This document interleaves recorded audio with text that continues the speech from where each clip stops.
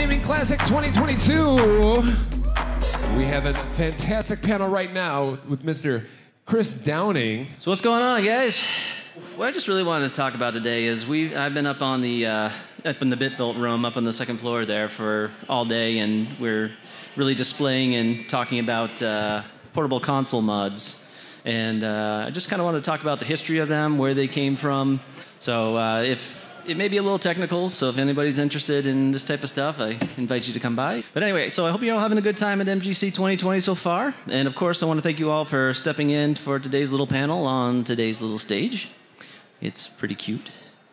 So what I got planned to talk about is comparatively a small hobby in the grand scheme of things when it comes to hobbies. But it's brought me and a lot of other friends of mine to several places we never dreamed we'd go. And in reality, it started with just a simple curiosity that did indeed lead down a deep, dark rabbit hole. So to open up this panel with a quick introduction, my name is Downing. I want to explain a little bit about what the hobby of portablizing is. I'm a console modder, and if that sounds familiar to anyone, we can be friends on Tuesdays and Thursdays from 7 to 8 p.m. I'm also 39 years old from the backwoods of New Hampshire. Father of two amazing pain in the asses that I love, and husband to the most tolerant wife on the planet. I've been into modding portable scene for 12 years now, and aside from music, it's been the hobby I've been the most passionate about, and without a doubt, it's cost me more money than anything than my kids. Specifically, I'm part of a small community called Portablizers, which has become sort of a genre in the modding community as a whole. What the hell is a portable? You might ask. Well, it's pretty self-explanatory, but if you can't guess, we take home-based gaming consoles and make them portable. Well, the exact terminology, or commonly accepted term in the community, is a modification that makes a stationary TV and/or display-based gaming console portable with its own audio, video, and power supply. So, meaning aside from battery charging, it doesn't need to be plugged into anything to run. Now, this is important to know that it doesn't necessarily mean handheld, which many do confuse. So technically, any battery-powered arcade cabinet could still be classified as a portable, but for the most part, portable refers to mostly handheld versions of popular TV-based systems. So what we're going to talk about really is how this whole hobby began, how it struck a nostalgia chord and inspired hundreds of new modders, and its techniques, pitfalls, and how technology has allowed for some of the most sophisticated homemade projects that are damn near commercial quality at this point. So in part two here, we're going to talk a little bit about the early days and the birth of a new concept, the pioneers of the hobby, and the momentum that really started with it. So portablizing as a hobby has been around for over 2 decades now, believe it or not. There was growing popularity for cell phones in the early 2000s, and that technology began to focus towards making them smaller, lighter, and power supplies that lasted much longer. So as smartphones really became a thing in the late 2000s, focus really began to shift towards smaller, thinner displays and more compact and powerful batteries. As these two components became more available and cheaper, the concept of making TV-based game consoles portable was born. And man, it has shown some very impressive results in the past decade.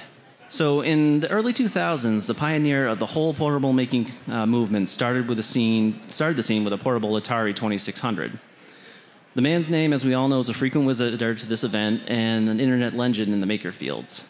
And I'm, of course, referring to Ben Heck, and the mods that followed over 20 years later have been part of the return of the whole maker movement that's inspired a whole generation to understand how things actually work.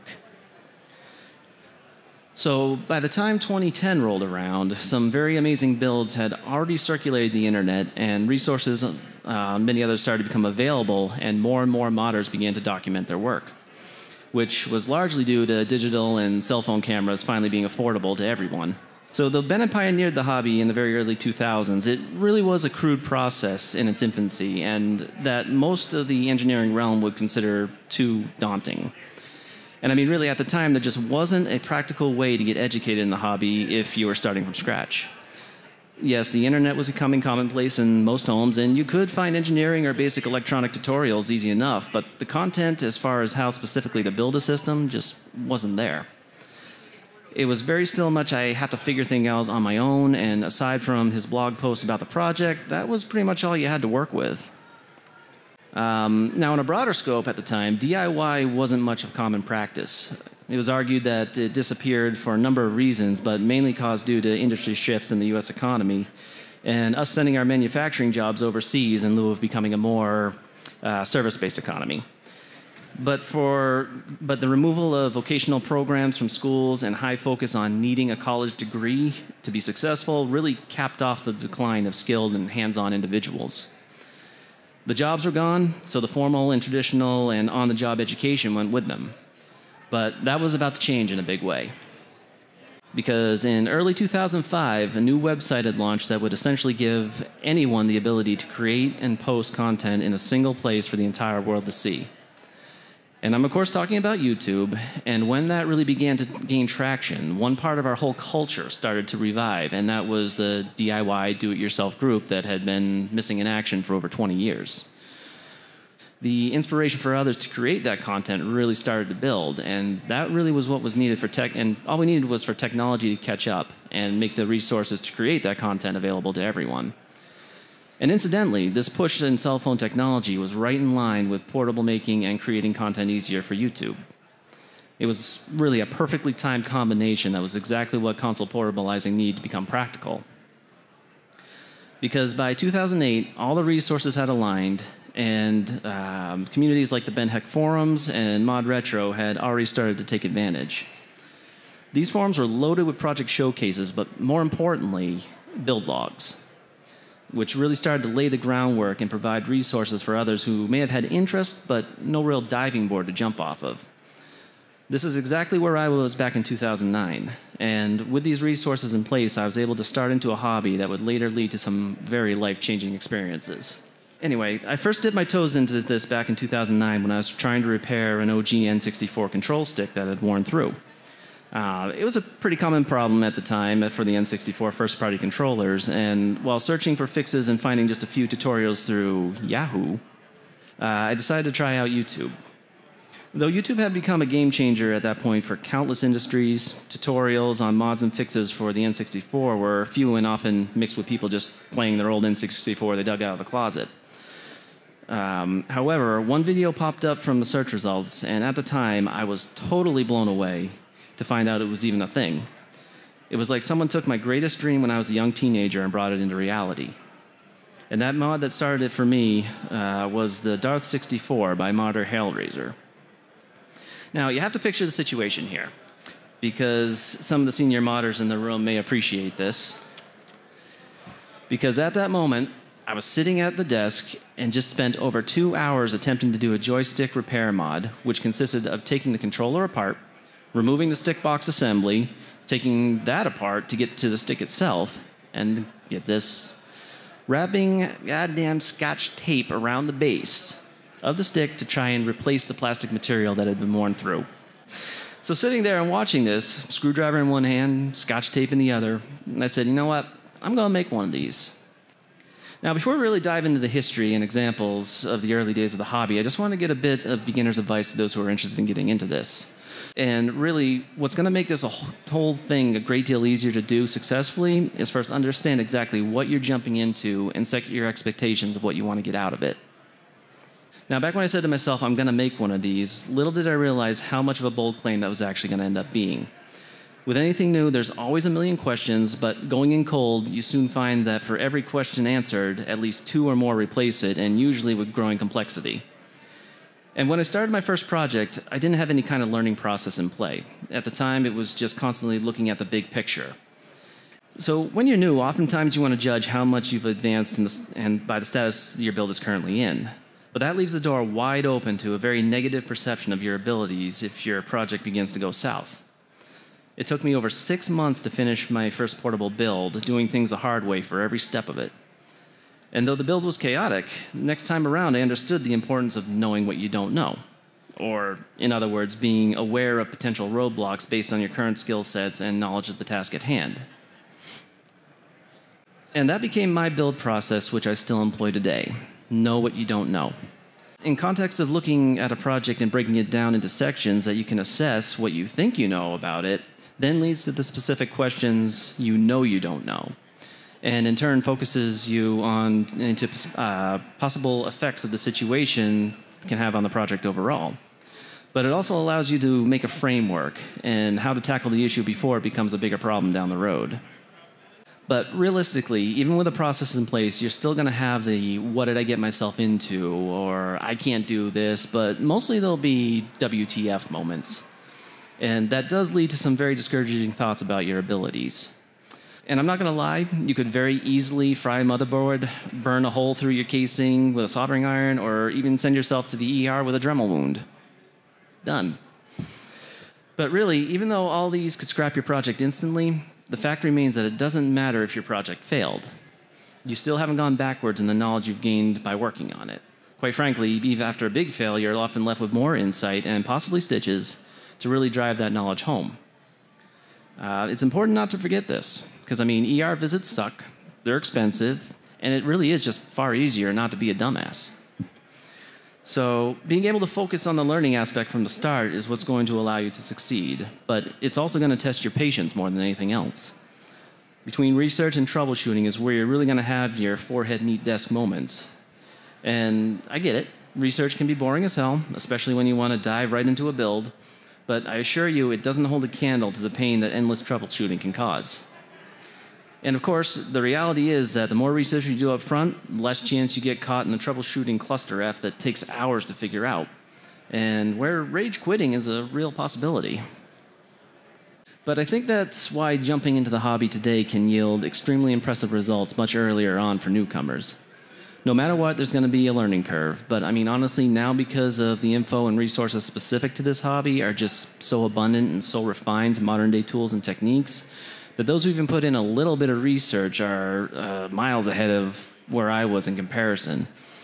Now, of course, before you hit me with the "okay, boomer, what was you" critique, understand that I'm very happy to have gotten into the scene in the time frame I did, because it required you to take the highest road there was to even accomplish something that by today's standards would look a little, yeah. Everyone had to be a trailblazer in some way, and even if the end result looked like it was beaten out of the ass end of a trash can, it still gained respect from the community. But more importantly, it became another resource for others to build off of. So what we're going to do next is take a look at some of the early trailblazers and their projects and look specifically into the techniques they used at the time to pull them off. Now, this list was comprised of projects specifically between the years of 2006 and 2008, which were just a couple of years leading up to my entrance into the scene. Essentially, this is a list that kicked off what would become an obsession of mine for the next 6 years of my life. And aside from standard wiring and basics needed to make the project function, these each used a unique method to build and would later become the old-style standards for portable building communities. The Darth 64. This was done by modder Hellraiser. It was a full portable Nintendo 64 back in 2008, and it used a process which we called frankencasing. And as I said, this was definitely my inspiration. So being the first portable based off a TV game console I'd ever seen, just the very concept was captivating. But not only was it a fully functional portable by definition, it pioneered concepts that for the next several years would become standard in portable making. And though I don't recall who originally came up with the term, the process known as frankencasing was used here flawlessly. Well, the name itself is derived from the classic story Frankenstein, which, if you don't know, the mad doctor took body parts from dead people and built a body connected to a synthetic brain to create life. Same idea here. In this case, the process of taking the body of some other electronics enclosure, like a laser doodle or a Game Boy Advance carrying case as examples, and taking subsequent bodies of other component enclosures like controllers or screen bezels, chopping them up, fitting them into place, and adhering, filling, sanding, painting until it all looked like one uniform piece. At the time, this had become a very practical option that allowed for pretty much factory functionality of the components, but it also became an art form to pull off correctly due to the hours and hours of casework that was needed. And as far as the electronics go, it was a solid setup for the time and pretty clean for having to work around existing enclosures. But it also utilized what would become a driving force in the price gouging on eBay for the original PS1 screens. Now, the PS1 screen wasn't much more than a 5-inch composite display made up for the PS1, which was the remodeled and smaller version of the original PlayStation. But it was a very common choice for Portablizing because it was already a screen designed for a portable gaming system and was one of the few, if really not the only one, 5-inch panel screen to offer built-in amplifier and speakers. For several years, these screens got bought up and used in countless portables until vehicle backup screens and eventually factory direct display and driver boards were available on eBay for much cheaper. All right, so the 60 Free Lighter. This was done by modder Sifuf, if I said that right. It was a handheld Nintendo 64 back in 2008, and it utilized a form called vacuum forming and also PCB trimming. So Sifuf really raised the bar for console modding when this project was released. It utilized techniques that at the time had only been done successfully in a handful of instances and would have been challenging for those even with a background in electronics. While Hellraiser's Darth 64 Portable did what was called a cart slot relocation, which basically just moves the game cart to where it's inserted, or to a different place, that was about the extent of the motherboard modification. His case had plenty of room and there wasn't much need to do any trimming. But the 60 Free Lighter threw caution to the wind and not only trimmed the N64 motherboard, but freaking chopped it down to the smallest anyone had seen at the time. But not only that, he also chopped the PS1 screen's motherboard, which I don't think had ever been done at that point. But the hits just kept coming, as he also did what we refer to as an expansion pack relocation, which again was certainly one of the more challenging mods to do on the N64. The other impressive component was his vacuum-formed enclosure. Vacuum forming had been around for many years at this point, but mostly in prop studios or professional model maker environments. Again, as a DIY standard, as DIY started to come back, low-cost at-home methods of vacuum forming started circulating YouTube, and its place in portable making was quickly realized. It allowed for additional layer design and freedom, and strangely enough, vacuum forming an external enclosure was the first step towards the shift of the build style of what I like to call inside out, which we'll get to a little later. He also pioneered a neat C-stick option that replaced the analog button presses for the C buttons with a control stick. And although it functioned, many found that it wasn't quite as practical and kept the same feel as the original system. But as though this was still a cool mod all around, the one thing that kept it from actually being classified as a portable system was the fact it did not have internal batteries or permanently external mounted batteries, and therefore was not self-powered. But it really didn't matter. It was viewed by millions and inspired many who went on to inspire others, so this makes this project a very important part of portablizing history. All right, so the SNES-P number 3, modder from Brian Henderson, a full portable Super Nintendo back in 2008, and what was unique about this one was the blank pre-made enclosures he used. Now, this was still another fine example of franking casing, but what stood out here was the use of a pre-made injection-molded shell from a company called Polycase. And between the years of 2007 and 2013, the ZN, AG, and TB series of the enclosures were very popular options for those who wanted a sturdy enclosure that, when closing up, actually lined up the way it was supposed to. But there were also very easy cases to work with when it came to cutting, drilling, sanding, priming, and painting, which yielded some of the best portable consoles we had seen up to that point. And his electronics work was also clean and pretty standard for the time, and though he did not have to do any trimming for the SNES motherboard, which was just the junior model like I have in my portable upstairs, he still did trim the PS1 screen a bit. It wasn't as involved as Sifuf's trim, and the SNES is a far less complicated system to wire up, but his enclosure work and how clean the end result was really noteworthy of my list of inspirations. Now, this was the big one. So the L64. Though the Darth 64 was my inspiration, the L64 was the inspiration for the Darth 64. So this in its own right makes it worthy of the list, but the whole portable execution was just absolutely amazing. I mean, even by today's standards. And from my understanding, Hellraiser actually bought this or was loaned the L64 itself, and he used it as a guide for his N64. The mad genius behind this design was none other than Marshall H., known for his Ultra HDMI and his 64 drive, and as I actually found out yesterday, the analog pocket, and him and his company. So yeah, this guy knows his stuff. But where it really shined was how clean this came out for being one of the first portable systems to use vacuum forming. And on top of this, he didn't use franking casing as a technique, which meant the entire layout was penciled in, drilled, and filed down by hand to perfection. I mean, this kind of casework is an art form in itself, and though the electronics on the inside were basic, with what he had to work with at the time is still an amazing feat. So there were many, many other portables that were made in the time frame after this, but these 4 projects taught me the basics and really were my inspiration that took me down the rabbit hole. As others started to jump down as well, more specific and in-depth discussions really needed a place to happen. The Ben Heck forums, the first of its kind when it involved making home consoles portable.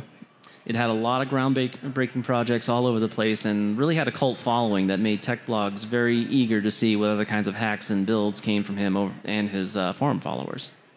And the Mod Retro forums, they were the second resource that was based around console modding and portablizing that I found. And though I'm reluctant to say it was a branch off of Ben Heck, it essentially was. Regardless, though, it was another hub for new and experienced console modders to showcase and hone their craft. And then there were the Made by Bacteria forums. So again, reluctant to say branch off of Ben Heck and MR, but MBB forums would have a much greater impact to me specifically, as it was the first site I was ever a moderator on, and the ability to influence how the site was actually managed. But there were a great many differences between how these sites would run and who was at the helm of each of it, and it certainly led to its fair share of problems, which we might discuss a bit later. But at its core, it had some very quality guides and discussions. And then we get to the BitBuilt forums.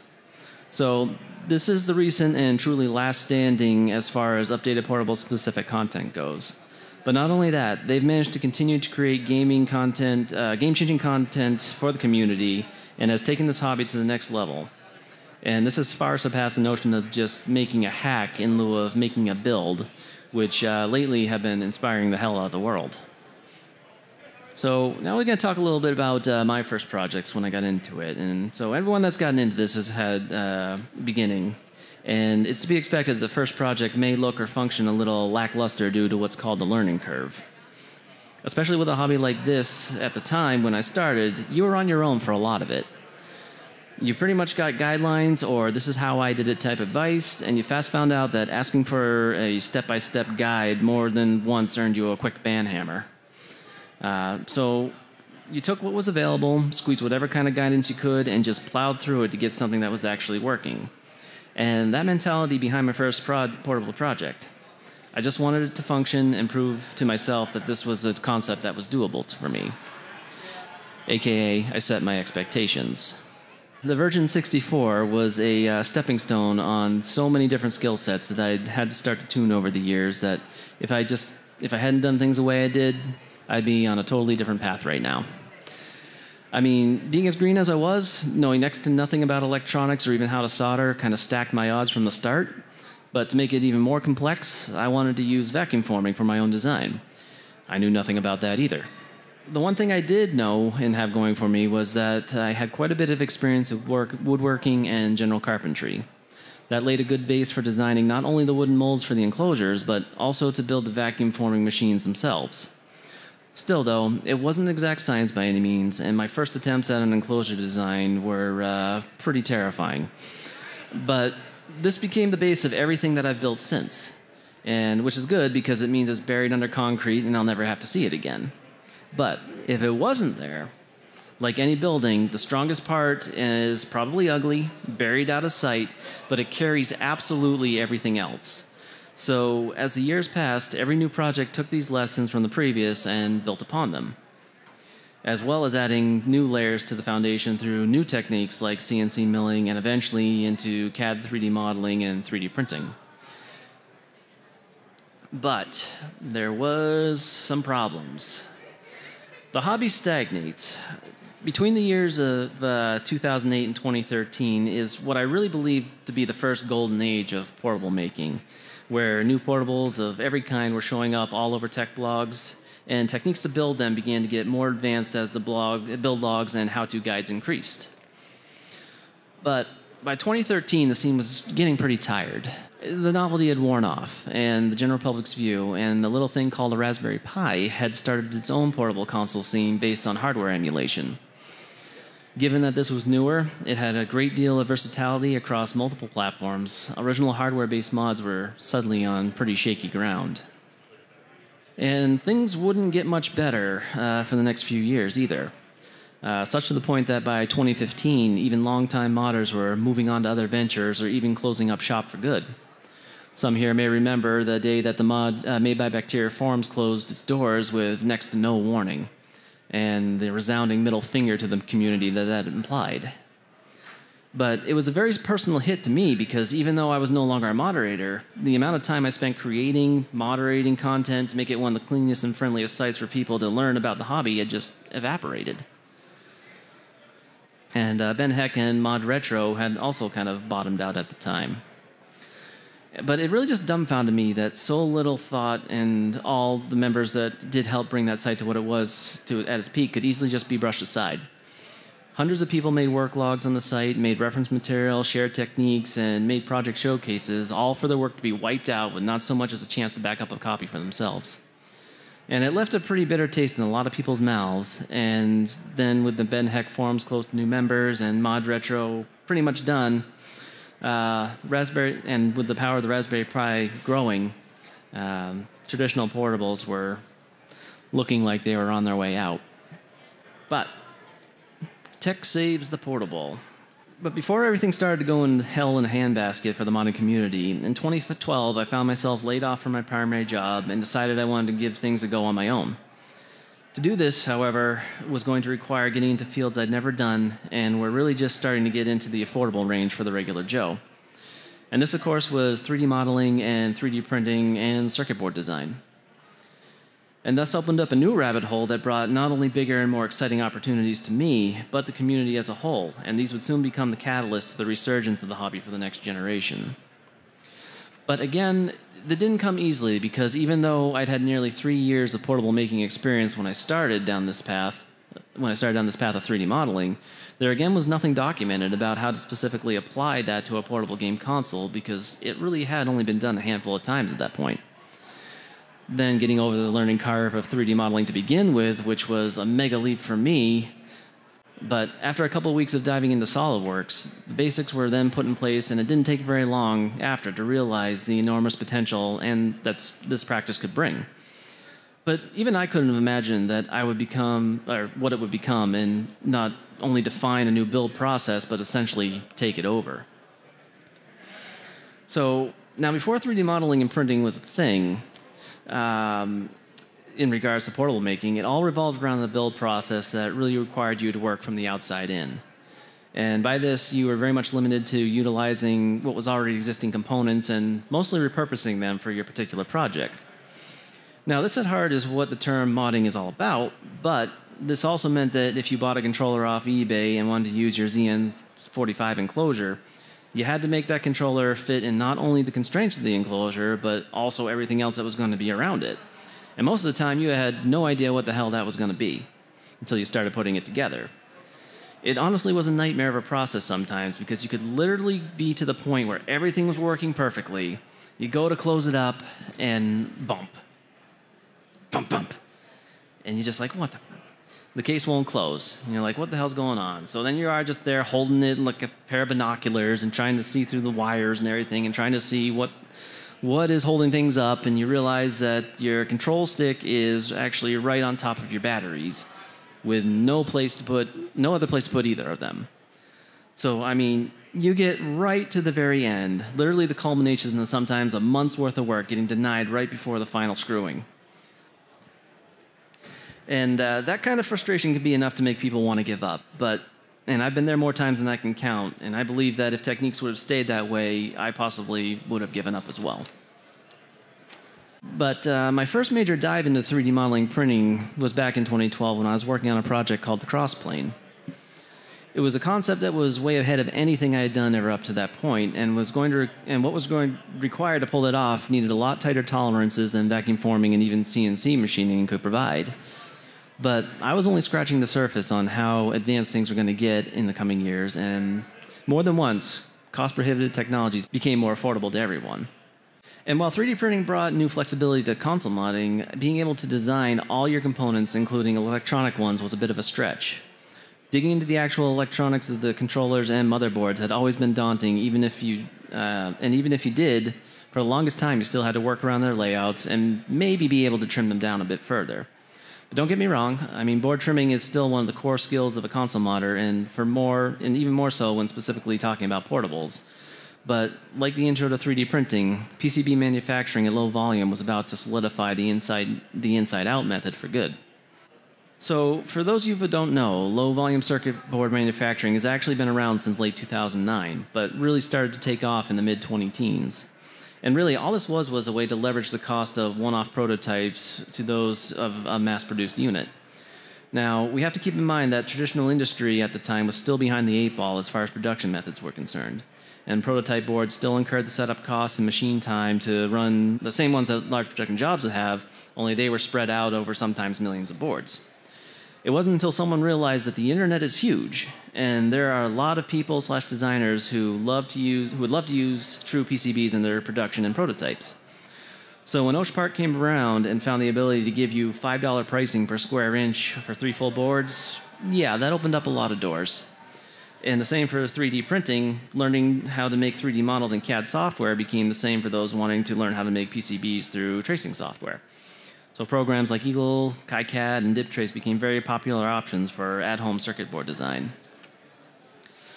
So with all that said, it's really not much of a surprise to see why 3D printing and custom PCBs and portablizing go so well together. And the ability to accommodate fit, form, and function of a product from the basement or a bedroom is really just insane, because traditionally this could have only been done with big corporate money or big shops with lots of expensive gear.